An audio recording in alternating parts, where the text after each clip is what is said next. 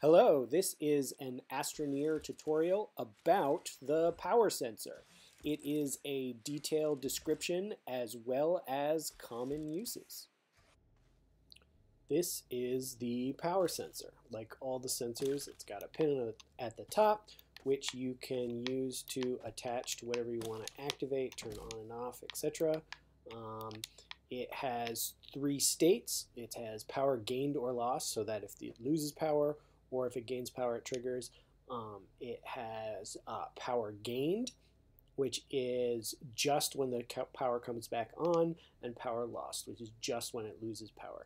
This is the only sensor that has a single point trigger. Everything else is either triggers both on and off when things toggle on and when things toggle off. This one only toggles, it can be set to only toggle when it is either on or off.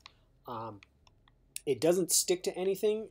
It has its own power attachment cable plugs, so you can plug into a cable, or it'll run when it's attached to a medium platform or any other platform. One of the things is it's one of the more tricky sensors to use because you have to use it with extenders and splitters. In this example, we have this is connected with an extender, and this is just connected directly up. And if I turn this on, if you notice, this is still sharing power because this kind of divides, this type of cable divides the power evenly between all the things, whereas the extender will just cut it off straight away. So if you have something that you want to sense the power of, you really have to go through a cable extender. Otherwise, it's not going to work the way you want it to work. This is something that I had difficulty with when I started using the power sensors. And that's kind of, yeah, use extenders.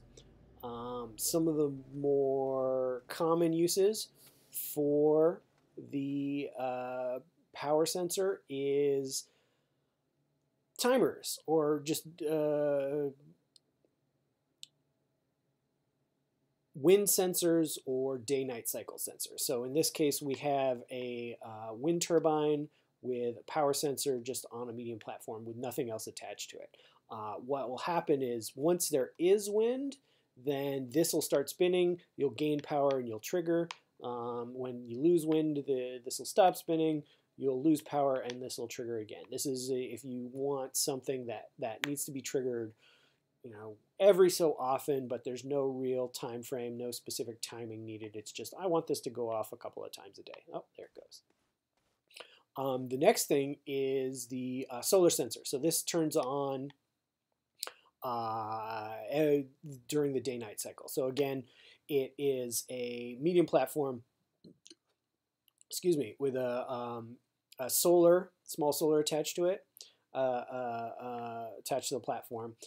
So this turns on and off when the sun comes up and down. One of the kind of nice cosmetic things is you can attach this to your existing lights. So we have a large platform with floodlights and a lantern over there, and once it becomes nighttime, as you lose power, boom, all your lights turn on. So it's a great way to turn your lights on and off at night. One of another useful thing for the power sensor is it is the fastest way to trigger printers. So if I launch this printer, we have one power coming in, and this consumes one power, so this turns off, going through the extender again. But the instant it's done, re-triggers the power, and you get another one. So it starts the printer again. So this is the fastest way to trigger printers. It works with all three printers. So the medium printer, you need 2 power coming in, and the large printer, you need 3 power coming in to keep it printing. And then I think the most useful thing to come out of the power sensors is the AND gate. So what this is 2 power coming in. We have 2 portable oxygenators on here, and then the output is a power sensor. Now, because you have two power coming in, and each of these takes 1 power, if you turn one on or one off, nothing happens. But if you turn both on, then it triggers. So this is really important if you want two things to happen before something else happens. So I use this a lot in setups where I want to fill up two platforms with two different resources and then trigger them building, or trigger something else with that, or to make sure two platforms are empty.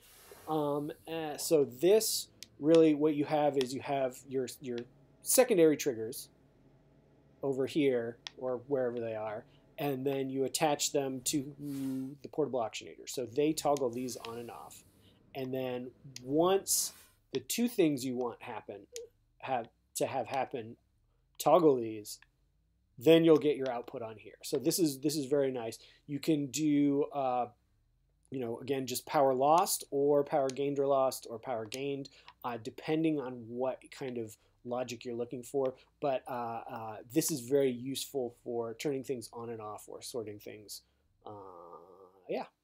So that is the most common uses for the power sensor. Thank you.